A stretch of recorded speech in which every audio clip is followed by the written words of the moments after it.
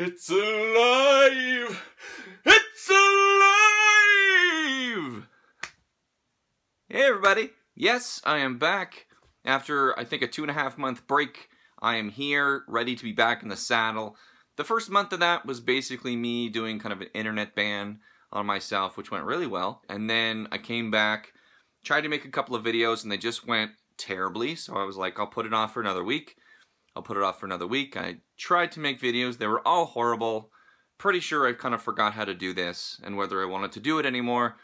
And then something just kind of snapped into place today, and I felt great. I was like, I'm going to film a video. So I'm going to cross my fingers today, and hopefully I can finally get this done. I've tried to record this specific video 3 times now.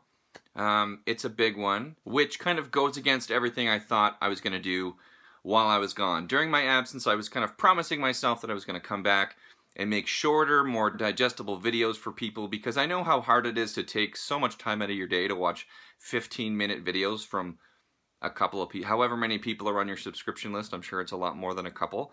I know how hard that can be, so I wanted to kind of make shorter, easier to watch videos for people. And then I read Gone with the Wind, a 960-page epic about the Civil War and survival and whiteness, and one of the most charmingly insufferable main characters that's ever been put to paper. This book also essentially created the template for YA literature, which maybe sounds weird, but just stick with me on this one. It'll make sense by the time this video is done. So I will apologize in advance for how long I think this video is going to be, but I just think this is too important a book to gloss over. In short, this is a beautiful, complicated, sprawling epic that is just as much about class as it is about race, but yeah, it's really about race. Like, God, is it ever about race? But maybe not in exactly the way Margaret Mitchell intended. I absolutely love this book. So Gone with the Wind is the latest book that I'm talking about in my top 125 books of all time project. If you want to know more about the project and about the list of the books, I will put a link to that in the description below. Of the 6 best books lists that I used to compile my list of the top 125 books, Gone with the Wind only appeared on 2 of them. On the one hand, this makes no sense at all to me. This is such an amazingly crafted, important book, a true monument to a very specific, very important time in history. But on the other hand, I totally get it. Like, a lot of this book is uncomfortable, to say the least. If you haven't read Gone with the Wind, I guess you're shit out of luck, because I'm not going to summarize it for you here. For one thing, the book is almost 100 years old, and for another thing, the book is almost 1,000 pages long, so summarizing that kind of takes forever. It was one of the big issues I had trying to make this video in the first place. By the time I got to the end of the summary, my video was like 9.5 minutes long, and I was just like, screw it, I can't. Like, if you don't know what Gone with the Wind is about, how, and if you are interested in finding out, Google it. Essentially, it's an American Civil War story told from the perspective of the losing side, through the eyes of a young, privileged heroine named Scarlett O'Hara. She spends much of the book embroiled in a love triangle between quiet, clean-cut Ashley Wilkes and scandalous, dashing rogue Rhett Butler. So that was an extremely simple setup for a very long book with a lot of complications, but that's basically all you need to know for the rest of this video to make any kind of sense. And if you still feel like you need to know more about the book, I would stop watching this video right now, because I'm about to spoil the shit out of everything. The complications I just spoke of around this book arise from the fact that it is written about the South in 1861. Characters talk like that, characters act like that, and Margaret Mitchell, despite writing the book in the mid-1930s, really idolized the antebellum South and everything that it stood for. So the question then becomes, how did this book not only survive until now, but how has it thrived until now? Like, next to the Bible, this is one of the best-selling books of all time. like to this day. So today, in 2019, what does Gone with the Wind offer us?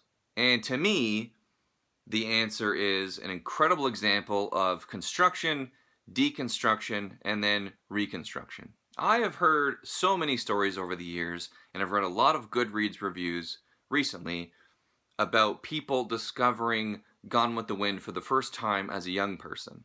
And I can only imagine on that first youthful reading, that kind of combination of love and lust and doubt and adventure and like will they won't they, the construction of this kind of idealized version of the South and of a life that is literally torn away from this strong young woman as the Union soldiers literally raze Atlanta to the ground until this woman basically pulls herself up by her bootstraps and rebuilds her life. So this book holds a lot for our younger selves, those people who were just realizing that they're separate from the rest of the world and that lots of things are going to happen to us that are outside of our control and seem unfair. But as you grow older, maybe if you read the book again, maybe you're a little wiser, the book also offers a great chance at deconstruction. This is not an ideal setting. This is not an ideal culture. These aren't ideal people, despite what Scarlett might think. During this deconstruction phase, we're able to see that Margaret Mitchell tilts the focus of the story towards Scarlett constantly in this way that every slave character in the book doesn't get a chance to become part of the narrative, to have their own voice, to tell their story. Essentially, they're not given the same chance to have like an equivalent humanity to Scarlett. There is certainly room for a person to pick this book up at some point during their reader's journey and have an extremely negative reaction to it, like really, really strongly feel this book is awful and terrible and no one should read it. Because objectively, there is a lot to not like about Gone with the Wind. In an effort to simplify that, let's just talk about Scarlett. She is a fucking moron. She is often selfish, she is shrill, she is skin deep, she's passive, she's vindictive, she is so petty, she steals another woman's husband twice, and obviously she's so racist. But everyone is racist. However, because the book is just so well told, it just sticks in our brains. It just like percolates in there and just won't let go. And we come to realize that just because the book has a lot of bad, that doesn't mean that it also doesn't hold a lot of good. And living in that gray area is okay. Like, at least in this instance, because this book is truly a monument to a different time and place. And because of it, we're able to look back on it and understand and see things and grow and learn from it. We have the gift of hindsight in this case. We're able to look back and judge it as it should have been judged at the time. And this is where the third and most important step happens: reconstruction. This book is a product of North American mythology. And by that, I mean, in America, myths can become true because people want them to be true. And in this way, all of white North America is complicit. Every single one of us is Scarlett O'Hara. Some of us are Scarlett at her richest and most viciously powerful, and some of us are post-war Scarlett, who is taking stock of her privilege, still blind to the fact that her success is still predicated on plunder and the fact that the world still favors white people in every respect. But the tricky thing about the book, and the reason why I think a lot of people have tried to ban the book in the same way that people are trying to tear down Confederate monuments, is that the book doesn't do the work for you. Margaret Mitchell did not think the way that we think now. Her morality is 85 years old, and she was old-fashioned even then. But that isn't to say that the building blocks for growth aren't here. You have to kind of internalize the text and make your own conclusions. Ultimately, I think that's the most rewarding kind of reading experience, and that's why I really, really love the book. But that's the riskiest way to tell a story, because as we've seen, a lot of people don't realize that Margaret Mitchell wrote Scarlett O'Hara as an unreliable narrator. I don't even think Margaret Mitchell was aware that Scarlett O'Hara was an unreliable narrator. And as a result, she has charmed millions of people toward her way of thinking. Like, it's still happening. Millions of people are still reading this book and thinking like, that's Scarlett, she's got some good ideas. Look, most people, and let me be clear, I am absolutely included in this group of people. Most people don't realize how much luck was involved with them succeeding over their trials and tribulations. Thanks to unearned privileges. Like, so many doors were opened for me that weren't open for other people because I am white, because I am not disabled, because I'm not trans. I live in a beautiful house and I have a pretty good job, and it's so easy to fall into the trap of thinking like, I got an education and I worked hard just like Scarlett worked hard, and that's why I have what I have. It's so easy to feel like that. And then I witness Scarlett's ignorance, and then I realize how many shoulders that I had to stand on to get to where I am right now.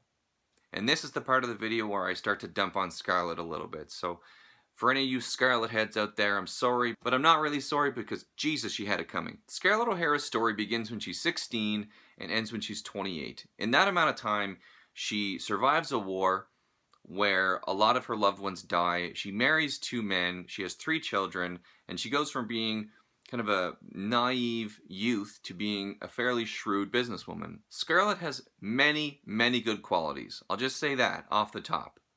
But she's got so many bad ones. Like, she's one of these women who only notice men, and she doesn't even realize how good of a friend Melanie was the entire time and how much she really needed her throughout this whole story, essentially until it's too late. And I will say this, and at me if you want, because I'm no stranger to controversy these days.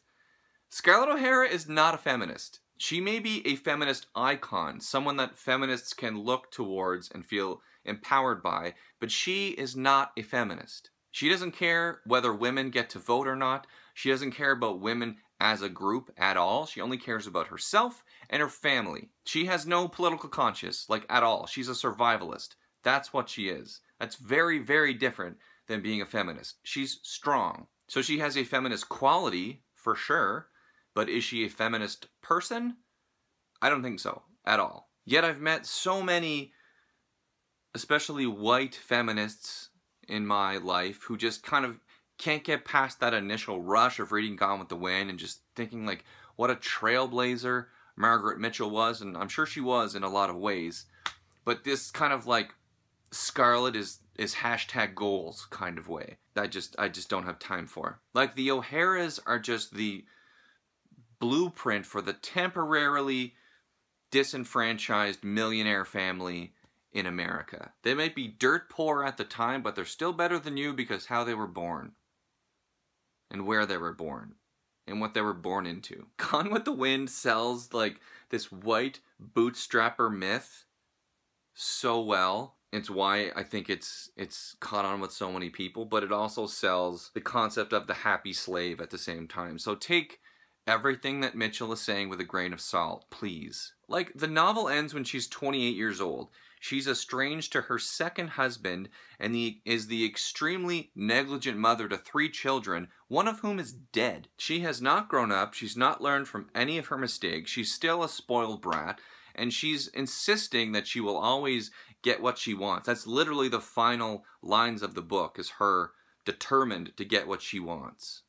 Because she's lived a life where that has always been the case. It takes real work, I think, as a white person to realize just how deep your privilege goes and how steeped in racism you've been your entire life. It takes reading books like Gone with the Wind. It takes reading books like Gone with the Wind 2 or 3 times, which I've done in the last month and a half. I've read the book twice in the last month and a half. It takes real emotional and societal literacy to realize that most of your life, if you're a white person, has been fiction. Your history is fiction. Your books are fiction. Your education has been fiction. Your version of who you are is probably a little bit fictitious. That being said, everyone in this book is racist. It's hilarious. Like both white people and black people. And what interested me maybe the most in reading this book is how much these relationships seem to be about class. At least a little more than they are about race. Like Scarlett and her family hate lower class white people way more than they hate black people. And the black people in the story have very clear and distinct class lines even amongst themselves. Like take for instance Pork, who is the O'Hara's butler. He looks down on lower class white people the same that Scarlett does, and he even looks down on lower class black people, probably even worse than she does. Like during the war, when Scarlett is left with only a few loyal slaves, she needs to start tilling her own land in order to survive, and she asks Pork to help her work the fields with her. And he says no. He says that plowing is a field hand's work, and he's never been a field hand, and he refuses. And let's be clear, this is a time when if they don't farm, they will starve and they will die.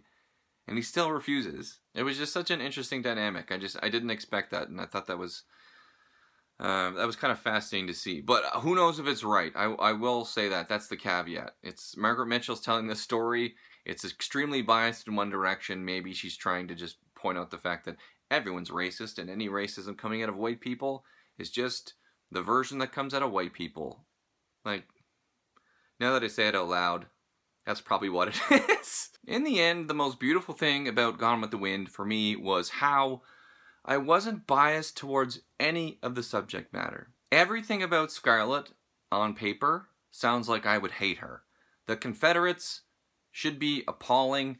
Even the love triangle between Scarlett and Rhett and Ashley has so many ups and downs that there was times when it took all of my energy not to just scream at the book that I was holding, just because everyone who's in love in this book acts like such a moron all the time. They are so stupid. But I loved it. Like, I loved this book so much. 5 stars, absolutely. If it's not the best book that I read in 2019, I will be shocked. All because of Margaret Mitchell's storytelling. She has this ability to just put you in the middle of something that should make you uncomfortable, and yet it's not too uncomfortable, and it's never boring. She is so charming, it's ridiculous. I just spent the last 10 minutes just eviscerating Scarlett's character, and yet I spent the last 1,000 pages alongside her, and I loved every single minute of it. There's not a single lull in this 960-page book. It's that good. Despite the fact that she thinks in almost every way that I don't, Scarlett just has a charm to her that you just can't avoid. She's just tons of fun to read. To this day, I don't get how Margaret Mitchell did that. It's one of the most impressive feats of writing I've ever seen. And I think she was even surprised by it, because I remember reading an interview with her, and she was saying that before the book came out, she thought she was the only person in the world who would actually like Scarlett. And it turns out pretty much everybody does. At almost no point does this book go where I thought it was going to go. Even the love triangle, like, even by today's standards, I thought was incredibly subversive. Even the war, which obviously is a foregone conclusion, it was just fascinating to see the reformation that happened afterwards, as gruesome as it was. It's just interesting to see people forced to take on a different way of life than they're used to or they want to, and they just have to meander their way through that. I just love that this story was a story of people on the losing side of a war. I don't know how many times that story's really been told, where like they lose and at the end of the book they still lose. It's not like they lose at the start and then they have their comeuppance and then they win in the end. Like, no, they lose start to finish, they get thumped. How often do you see that? It's so compelling. So yeah, Gone with the Wind is it's extraordinary. It's a 10-star book. Like, it's so good that this top 125 books project that I'm doing will feel worthwhile just because I read this book. Because I never would have read Gone with the Wind in the rest of my life. I never would have thought of reading this book, but I did. So at the very least, for this project, I'm thankful that I got to read Gone with the Wind. And speaking of that project, the next book that I'm going to be tackling is going to be 1984 by George Orwell, which I've actually read already. And without spoiling too much of it, let's just say, like... As always, guys, thank you so much for watching. Thank you for being patient while I was away for 2.5 months, just dealing with some stuff. But I am back, and hopefully I'm here to stay without another break. Please, if you've read Gone with the Wind, let me know what you thought of it below. If you thought any of my takes were way off base, please let me know. Hopefully I didn't offend anybody this time. And I will say, I must clarify that my absence had nothing to do with some of the stuff that had gone on with my last video. I had some pretty contentious conversations with a couple of people, and in no way was that a reason why I was staying away. I actually thought it was really great that that happened. I had some really good conversations with people, and it really kind of opened my eyes to a few things. And yeah, I certainly didn't intend to offend anybody, but I did in a big way. So I learned a lot. So everyone who reached out and had some nice kind of civil or not so civil conversations with me, thank you so much. That was a really important experience for me. So yeah, thanks to everybody for watching that last video, and again sticking around obviously to watch this one. Oh, before I forget, I totally forgot to talk about that YA thing. Okay, I think that Gone with the Wind formulated the template for YA literature. I don't know if it actually did. I don't know if there's like studies that have been done or critical reviews or connections made. I have no idea, but when I was reading it, I was like, this is the oldest book I've ever read that clearly lays out some of the tropes, a lot of the tropes that you see in almost every YA book ever written. Like, okay, get this. Let's just start with the setup. Scarlett O'Hara is a 16-year-old girl caught between two warring cultures, and she's ready to go on like the greatest adventure of her life. If that's not a setup for every YA book ever made, I don't know what is. And at the same time, it checks all of the YA heroine boxes. Scarlett isn't very beautiful, except that she obviously is.